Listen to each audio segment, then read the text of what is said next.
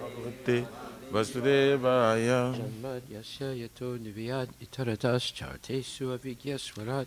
Janmadyasya yatam vayaritarataschati swavigyasvara. Tene brahma hridaya adhikavaye muyanti yatsurayaha. Tenne Brahma Rudaya Adhikavaye Mojanti Jasuraya. Tejo varimidam yata vinimayo yatra trisargo mesha. Tejo Varimrida Jata Vinimayo Jatra Trisargo Mrusya. Damna svena sada nirastakuhakam satyam param dimahi. Damna Svena Sada Nirastakuhakam Satyang Param Dimahi. O my Lord Shri Krishna, son of Vasudeva. O my Lord Shri Krishna, son of Vasudeva. O all-pervading personality of Godhead. O all-pervading personality of Godhead. I offer my respectful obeisances unto you. I offer my respectful obeisances unto you. Meditate upon Lord Shri Krishna because he is the absolute truth. I meditate upon Lord Shri Krishna because he is the absolute truth. And the primeval cause of all causes. And the primeval cause of all causes. Of the creation, sustenance, and destruction of the manifested universes. Of the creation, sustenance, and destruction of manifested universes. He is directly and indirectly conscious of all manifestations. He is directly and indirectly conscious of all manifestations. And he is independent because there's no other cause beyond him. And he's independent because there's no other cause beyond him. It is he only who first imparted the Vedic knowledge unto the heart of Brahmaji. It's the only who first imparted the Vedic knowledge unto the heart of Brahmaji. The original living being. The original living being. By him, even the great sages and demigods. By him, even the great sages and demigods. Are placed into illusion. Are placed into illusion. As one is bewildered by the illusory representations. As one is bewildered by the illusory representations. Of water seen on fire or land seen on water. Of water seen on fire, land seen on water. Only because of him do the material universes. Only because of him do the material universes. Temporarily manifested by the reactions of the three modes of nature. Temporarily manifested by the reaction of the three modes of nature. Appear factual, although they are unreal. Appear factual, although they are unreal. And therefore meditate upon Lord Shri Krishna. Therefore, I meditate upon Lord Shri Krishna, who is eternally existent in the transcendental abode, who is eternally existent in the transcendental abode, which is forever free from the illusory representations of the material world, which is forever free from the illusory representation of material world. I meditate upon him, for he is the absolute truth. I meditate upon him, for he is the absolute truth. Dharma projita kaitchovocha. Dharma projita kaitaputra. Paramo nirmatsaranam satam. Paramo nirmatsaranam satam. Vedyam vastavam atra vastu. Vedyam vastavam atra vastu. Shivadam tapatrayam muvanam. Shivadam tapatrayam muvanam. Srimad Bhagavate Mahamuni Krite. Srimad Bhagavate Mahamuni Krite. Kim va parer Ishwaraha. Kim va parer Ishwaraha. Sadyo hridi avarudyate tra. Sadyo rudya avarudyate tra. Krite behe sususabhistakshanat. Krite behe sususabhistakshanat. Completely rejecting all religious activities which are materially motivated. Completely rejecting all religious activities which are materially motivated. This Bhagavata Purana propounds the highest truth. This Bhagavata Purana propounds the highest truth. Which is understandable by those devotees who are fully pure in heart. Which is understandable by those devotees who are fully pure in heart. The highest truth is reality distinguished from illusion for the welfare of all. And the highest truth, the reality distinguishes from illusion for the welfare of all. Such truth uproots the threefold miseries. Such a truth uproots the threefold miseries. This beautiful Bhagavatam, compiled by the great sage Vyasadeva in his maturity, it's sufficient in itself for God realization. It's sufficient itself for God realization. What is the need of any other scripture? What is the need of any other scripture? As soon as one attentively and submissively hears the message of Bhagavatam, as soon as one attentively and submissively hears Mr. Bhagavatam, by this culture of knowledge, the Supreme Lord is established within his heart.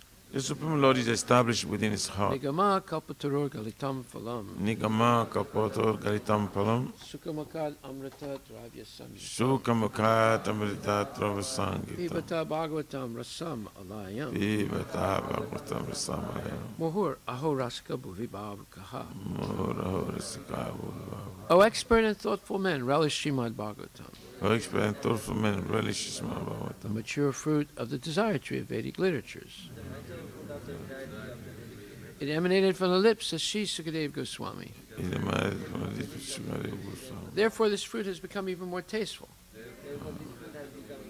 Although its nectarian juice was already relishable for all, including liberated souls.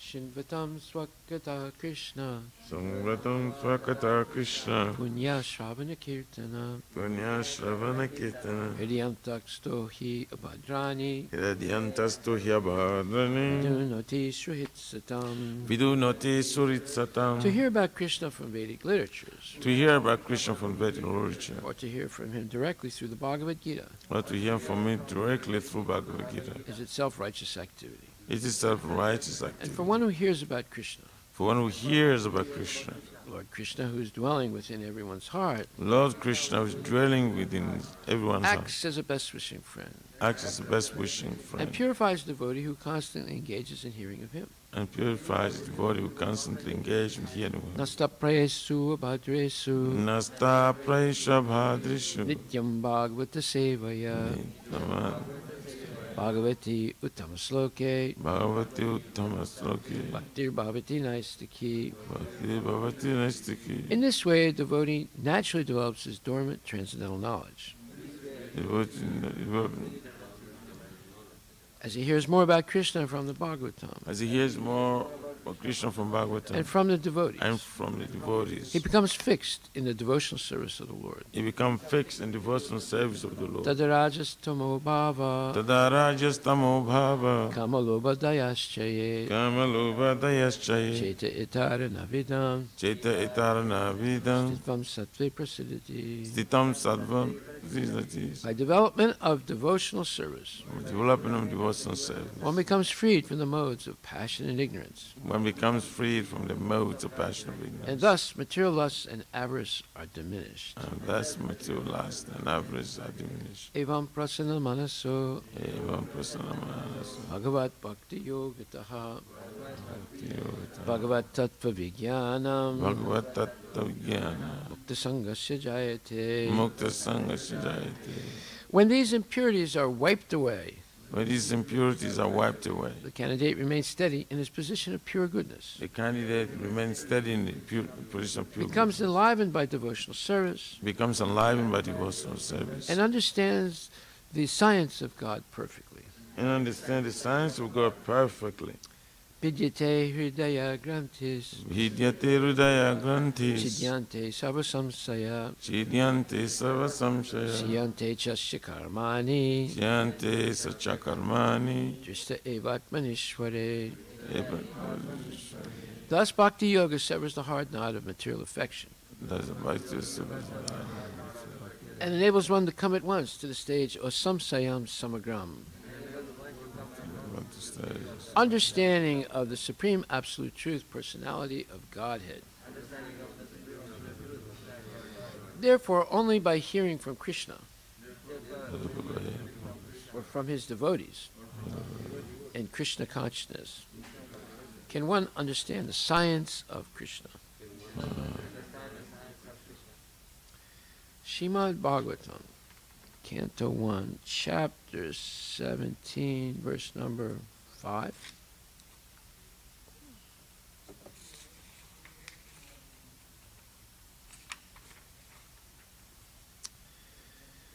Kastvam macharane loke Kastram Macharane Loki baladam syabalam bali Baladam Shalam Bali nadadevo sivasena Naradevo Sivashena natavat karmana dvija. Natavarkama Bija. Translation by Srila Prabhupada. Oh, who are you? You appear to be strong, and yet you dare kill within my protection those who are helpless. By your dress, you pose yourself to be a godly man, king, but by your deeds, you are opposing the principles of the twice-born Kshatriyas. Purport by His Divine Grace, A.C. Bhaktivedanta Swami Srila Prabhupada.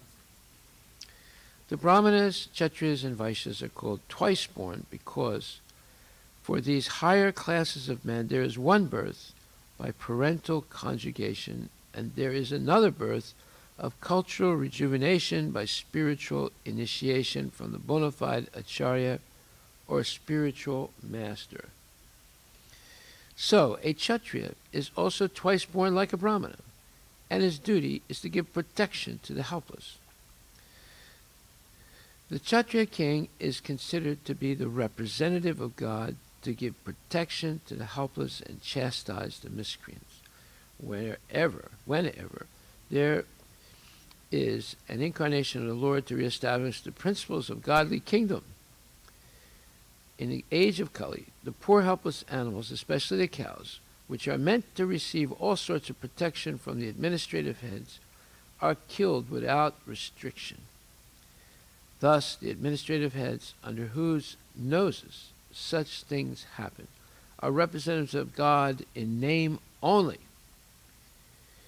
Such powerful administrators are rulers of the poor citizens by dress or office, but factually they are worthless, lower-class men without the cultural assets of the twice-born. No one can expect justice or equality of treatment from the once-born, spiritually uncultured, lower-class men.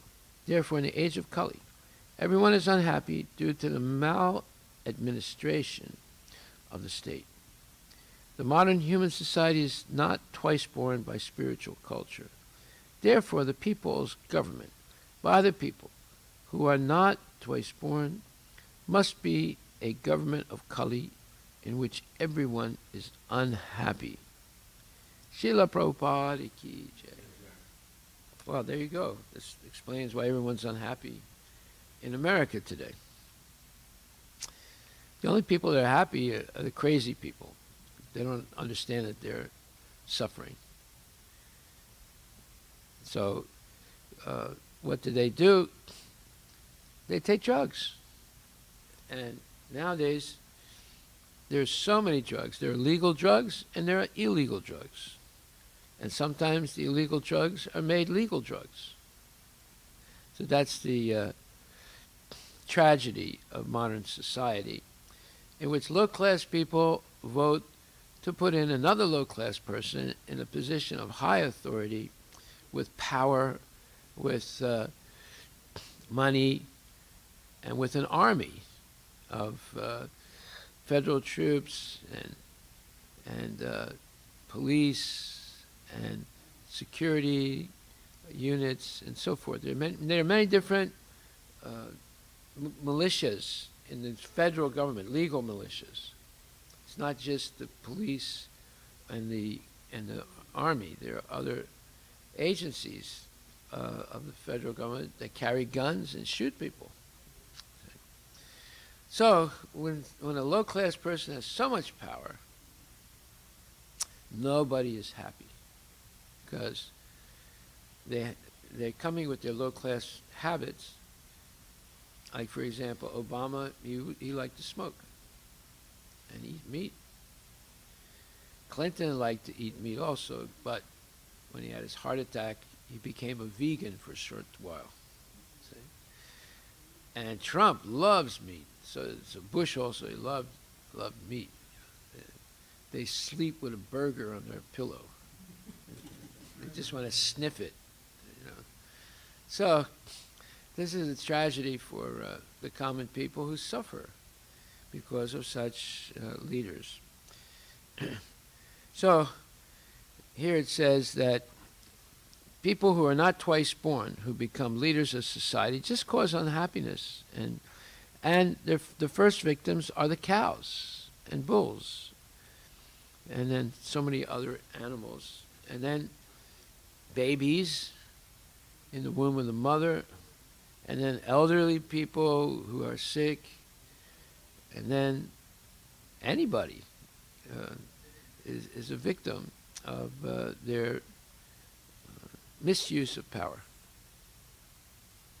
So now, in the election that's going on, one candidate is saying, the other candidate has messed up this whole COVID, and so many people are dying because of him. Well, the death rate is not that bad for the virus.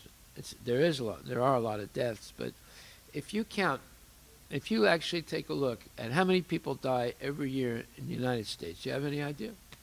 You have any idea how many people die every year? It's over 8 million people. Okay? And already 600 million people die of 600,000 people die of heart attacks. 500,000 people die of cancer. Did they close the economy because so many people are dying of cancer and heart attacks? No. Then you have over 100 to 150,000 people that die of overdoses of drugs. Did you know this? It's very interesting. I mean, how do you get to 8 million? I mean, obviously there's people that die of old age, right? But a lot of people are dying. I mean, every year there's 20 to 40,000 people that die from the flu. Right? Sometimes it's even more than that. So it'd be very interesting to see how many people die in 2020.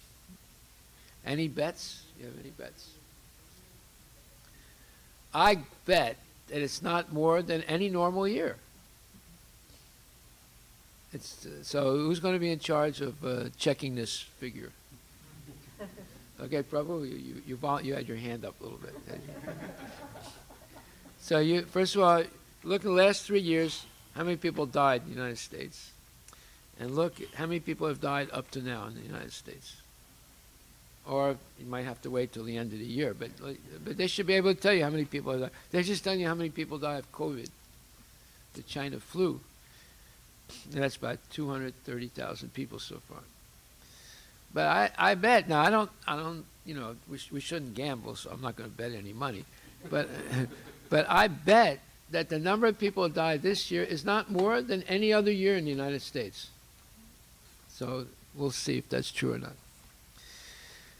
Okay, so that does not give any excuse for the validity or invalidity of the leaders of this country, because they're not twice born. Your first birth is a seminal birth, and the second birth is spiritual birth. And spiritual birth, which many of you have already done, you make vows. You know, no meat eating, no gambling, no illicit activities, no intoxication, and chanting minimum 16 good rounds of Hare Krishna Maha Mantra every day. Now, this chanting of the Hare Krishna Maha Mantra is very, very important. We are always mentioning that. And the reason is that one can quickly become purified. In the Varnashram system, it's slow spiritual advancement. In Krishna consciousness, Daivi Varnash system, it's very quick purification. It can just be a matter of months or a matter of a few years, and one can be very, very cleansed. That doesn't mean the desire is not there, but it means that one feels an obligation not to satisfy those type of desires for sense gratification. Sometimes people slip, but by regular hearing and chanting and associating with good devotees, one's determination gets stronger and stronger until one loses all attraction to satisfying desires. That doesn't mean the desires go away. It's a question of satisfying them. So there are 3 psychological steps before an action. There's thinking, feeling, and willing. So when you see something that you're attracted to, now that could be anything. That could be anything. It could be an attractive person or an ugly person. Some people are attracted to ugly people. Look at these people who mutilate their body. They put like 2 big bumps that look like the devil's, make them look like a devil. They cut their lips so it's bifurcated, and they get special teeth that are made pointed by the dentist, so they look like a demon. They have tattoos. They have pins and needles and things sticking out of all places, their eyelid and their nose and their ears and all over the place. And they have these big military boots, and they have these belts with all kinds of metal on them. They're walking down the street, you know, you look at them and say, my God, what is that? You know, that's like a demon. And they purposely want to look like a demon. And they have clubs. They have organizations where they drink each other's blood. Did you know that? There are organizations like that in the United States where people drink each other's blood. You can look it up. You'll find it. So some people are attracted to it. They think that's beautiful. See? So therefore, beauty is in the eyes of the beholder. See? It doesn't mean that someone has a nose that curves up and nice hair and nice skin is beautiful. Nowadays, the person whose lips are cut and has teeth like a tiger and has pins and needles in their head and has bumps and, they purposely mutilate themselves. Some people think that's beautiful. So this question of satisfying desires, there's 3 steps before one actually tries to satisfy a desire. So one looks at something, tahavato vishayam pumsa, sangate subhajayate, sangat sanjayate kama, kama krodha vijayate. So everything begins by looking. When you look at something and without seeing its relationship to Krishna, the process begins. And you think, that thing looks really nice. And then this thinking, feeling, oh, that would feel so nice to be able to enjoy that thing. And that thing can be anything. It can be a snake, it can be a monkey, it can be a person, it can be a car, it can be a house, it can be anything. Right? And then thinking, feeling, and now willing. I have to have this thing, otherwise I won't be happy. And next step, you actually go for it. So Krishna consciousness acts on the level of thinking, feeling, and willing. So one can be thinking, oh, that thing looks pretty. And then one thinks, well, wait a minute. I should accept everything favorable for Krishna consciousness and reject everything unfavorable. Can I use this thing in Krishna's service? Well, I could, but actually I want to enjoy it myself. Well, wait a minute. That's not the criterion. The criterion is accept everything favorable for Krishna consciousness. So if I want to enjoy this thing personally for sense gratification, that would not be favorable for Krishna consciousness. Therefore, and if I don't know how to use it in Krishna's service, therefore I leave it alone. So that's Krishna consciousness acting on the level of thinking, feeling, and willing. Actually, before you even get to feeling, you stop. Or sometimes it goes to feeling, and you say, oh, it would be nice if I had to, but wait a minute, I can't really use this in Krishna's service. So therefore, I'm not going to touch it. You know? So those are the levels, especially in thinking and feeling. One can stop oneself from going to willing and not try and satisfy a desire. The desires don't stop. There's no question that desires are stopping, because we're out in public and we're looking at things all the time, and being attracted to something is not a strange thing. You know, somebody's attracted to a new set of dishes. You already have dishes. Someone says, oh, no, look how pretty these dishes are, right? So then they spend like $300 buying a whole new set of dishes. And I always tell the story of the man that goes to, the wife sends him to Costco to buy some bananas. But before he reaches the bananas, he already buys a television and a lawnmower and, sit-down lawnmower and all these other things. And he goes home, and his wife said, "Did you get the bananas?" Oh my God! He said, "I forgot." But I got television, I got a sit-down lawnmower, and I bought a new car, and I bought a watch. They were on sale. Yeah, that's Costco. However, it says apuryamanam achalam pratistam samudra apa pravisanti yadvat tadvat kama yam pravisanti sarve sasanti vaplanti nat kama kami. Second chapter, 70th verse. It says, a person who's not disturbed by the incessant flow of desires that enter like rivers into the ocean, which is ever being filled but is always still, can alone achieve peace, and not the man or a person who strives to satisfy such desires. So this is implying that throughout our whole life, so many desires are going to come into the mind. It's because of our seeing. But yet, we have to have a filter. That filter is accept everything that's one can use in Krishna's service and reject anything that's not usable in Krishna's service. So in the purport, Prabhupada says, although the vast ocean is always filled with water, it is always, especially during the rainy season, being filled with much more water. But the ocean remains the same, steady. It is not agitated, nor does it cross beyond the limit of its brink. That is also true of a person fixed in Krishna consciousness.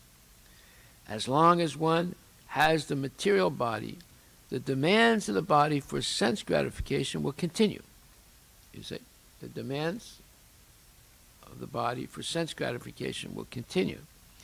The devotee, however, is not disturbed by such desires because of his fullness. A Krishna conscious man is not in need of anything because the Lord fulfills all his material necessities.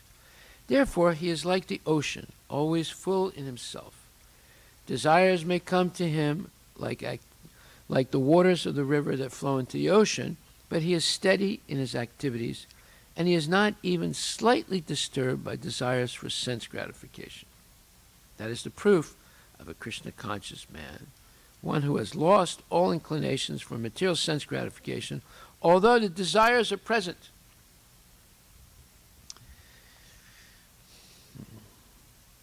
Because he remains satisfied in the transcendental loving service of the Lord, he can remain steady, like the ocean, and therefore enjoy full peace. Others, however, who want to fulfill desires, even up to the limit of liberation, what to speak of material success, can never attain peace. The fruitive workers, the salvationists, and also the yogis who are after mystic powers are all unhappy because of unfulfilled desires. But the person in Krishna consciousness is happy in the service of the Lord, and he has no desires to be fulfilled. In fact, he does not even desire liberation from the so-called material bondage. The devotees of Krishna have no material desires, and therefore they are in perfect peace. They have spiritual desires.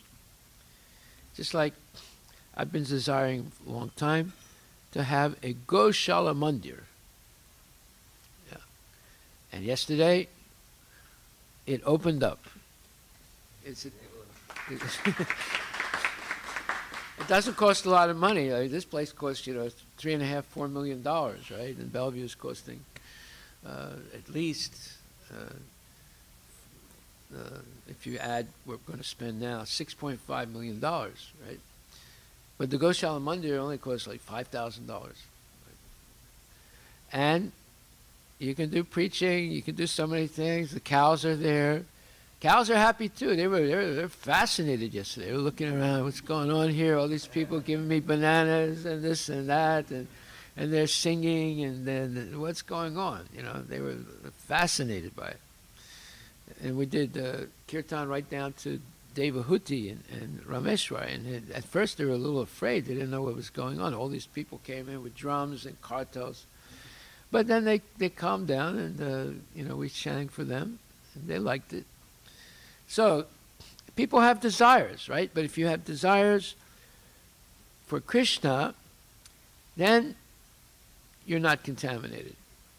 And you'll still have other desires, but you can stop them through Krishna consciousness, through your desire to keep your vows to Guru and Krishna, your desire to continue in Krishna consciousness. It can overshadow all those desires.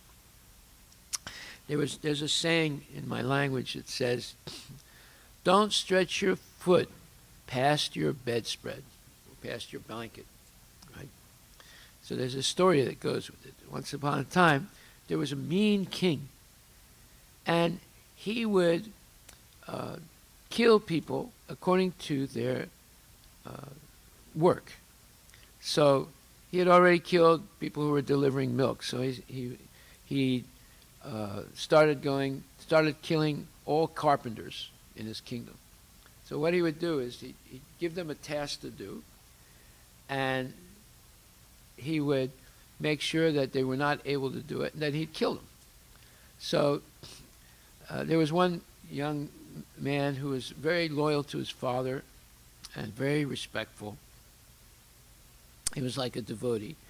And he was a carpenter, and his turn came to come in front of the king. The king wanted them to build a bed, and it had to be perfectly adapted to his body. And every time a carpenter would come in with a bed, the king would bring his blanket, and he said, "Let me test this bed." So he'd get into the bed, pull the blanket over him, and then his foot would come out. He said, "Oh, it's too short," and they'd kill the carpenter. Now this sounds like a silly story, right? But actually, now his boy's turn, and he was a happy boy, a happy man, but he became very sad. And his father said, "What's the matter?" He said, "Oh, nothing, Dad." He said, "No, I can see there's something wrong. What's your problem? Why are you unhappy?" He said, "Well, Dad, that's okay. I'm dealing with it." He said, No. He said, "I'm your father. I can see something is wrong. And you've always been obedient to me. Now, please tell me what's wrong." He said, "Well, Dad, the king is such a mad, crazy man. He's given me an appointment to make a bed for him. And I know for sure he'll do some trick and kill me.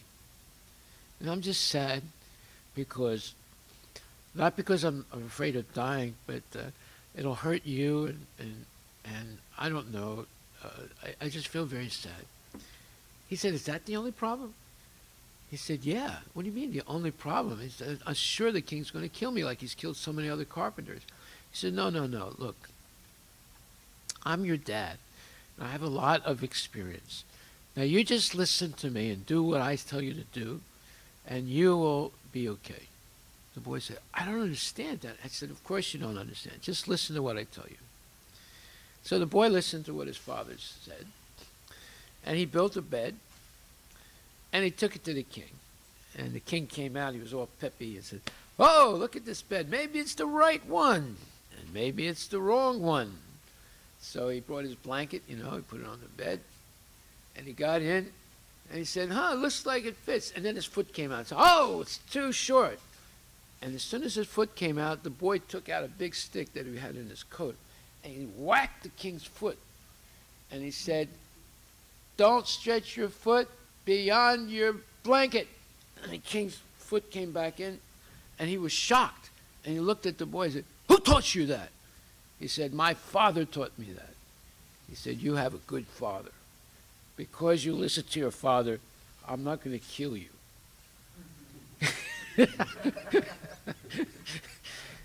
So this is a story, and from that story came this proverb: "Don't stretch your foot beyond your blanket."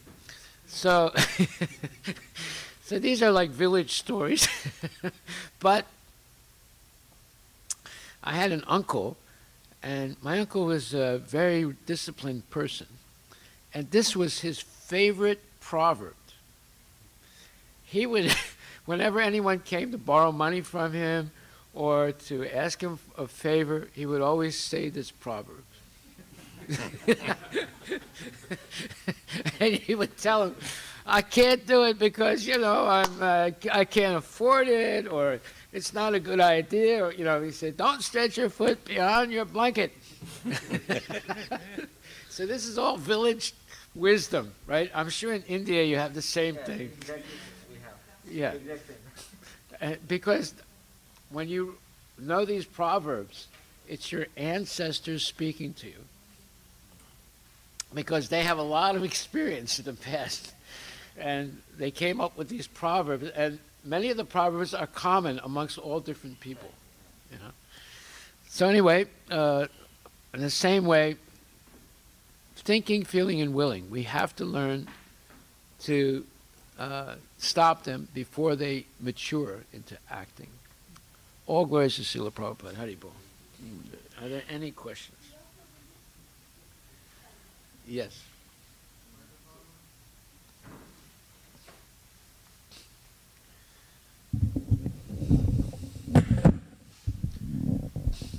Hare Krishna Guru Maharaj. Maharaj, as you have explained thinking, feeling and willing, so we try to stop at feeling stage, like even the thought is you won't coming. stop at thinking, but you can stop at feeling also. Once you get to willing, it's really hard to stop. So, but it requires a lot of tolerance as well, if to stop at feeling stage, because desires are keep coming. Those are like unwanted, and those are not favorable to Krishna You have to consciousness. have a criterion. The criterion is accept everything favorable for Krishna consciousness, reject everything unfavorable. Now, an advanced devotee can learn how to use anything in Krishna's service, but not all of us are advanced. You know, sometimes I don't know. I see something, I don't know how to use it in Krishna's service, so I don't touch it. So my question is how to how to tolerate it. Like we are trying to tolerate, but how to get a more strength to tolerate it? Like, because they are like You they're ask coming. advice. You ask advice from some spiritual authority, right? Okay. There are many things we don't understand. Yes. That's, when in doubt, always ask Shiksha or Diksha Guru. Okay. Okay, that's my Latin teacher used to say in high school, when in doubt, do the right thing. But now we changed that a little bit. When in doubt, ask Shiksha or Diksha Guru. Okay. Haribol. Any other questions? Okay, of course, Srila Prabhupada ki jai.